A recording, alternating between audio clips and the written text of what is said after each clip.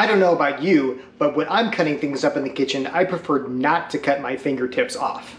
Today, I'm going to show you one simple trick that you can do to help prevent cuts to your fingers.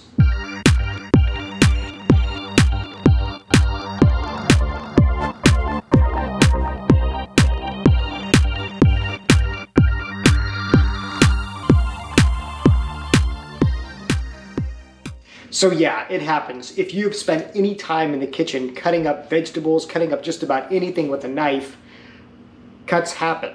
Heaven knows that I've done it too many times to count. But after I learned this one simple trick in culinary school, the cuts on my fingers significantly went down. And it's so simple, it's just kind of like, why didn't I think of this earlier? Today, I'm happy to show this to you, and hopefully it'll help you prevent cuts to your fingers. So here it is. When most people are cutting with a knife, they cut with their fingers out, and they're just kind of pushing the food into the knife. That's bad, because what happens is the knife blade can come down, and boom, that's where cuts happen, is right on your fingertips or on your thumb. The simple move, the one trick that you need to know when cutting things up, is to take your fingers and your thumb and curl them in.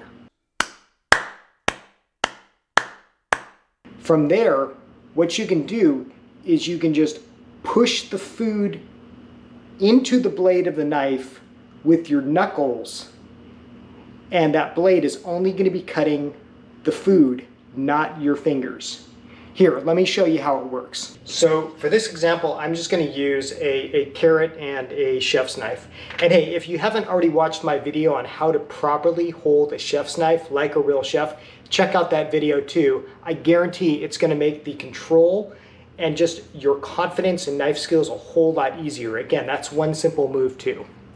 So when most people are cutting up fruits and vegetables, they probably just do it like this, right? They place their hands, their fingers on whatever they're cutting. In this case, it's a carrot. And they just kind of, push this along. Well, this can cause a problem because, see, you've got your fingers right here where the blade is. And that's where cuts happen. But if you take your fingers and you curl them in, and your thumb too, and you still grip whatever you're using with your fingertips, but instead of your tips being out, they're curled in. This way, you just get the carrot, in this case, you move it, and you're just pushing this toward the blade.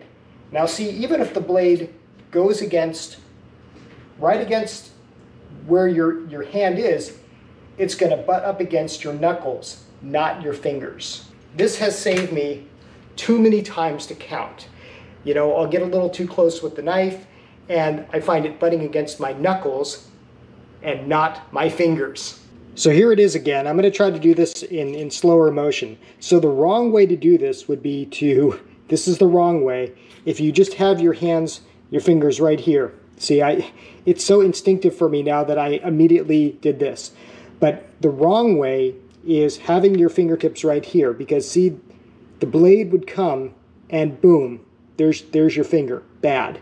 But curl your fingers and your thumb in, and again, the knife blade is only hitting your knuckle, not your fingertips. So there you go. Next time you're cutting something with your knife, just remember, take your fingertips, take your thumb, and fold them in, and just kind of push the food into the knife blade. This is going to feel a little bit different at first, just like the proper way to hold the chef's knife. If you've been doing it one way all your life, the wrong way unfortunately, doing it the right way is going to feel a little bit different. But once you start doing this, and once you stop getting blood on your food and your cutting board, and you see how useful this is and how safe this is, it's just going to become second nature to you. So that's just a quick knife skills video. I've got a couple of these on this channel. Like I say, I have the other one where I show how to properly hold a chef's knife. I also have a video on how to cut up an onion like a real chef, and another one on cutting up fruits and vegetables the safest way. So if you haven't watched those videos, go check those out as well if you like this one on knife skills. So I hope you found this quick tip video helpful. If you did, please give it a like, and if you haven't already subscribed to this channel, please do so. Thank you for those of you who have subscribed to this new channel. I really appreciate the support. And as always, if there's any questions you have or any recipes or things you want to know about in the kitchen, put those in the comments below and I'll try to get to them on a future episode. Hey, thanks for watching. We'll see you next time.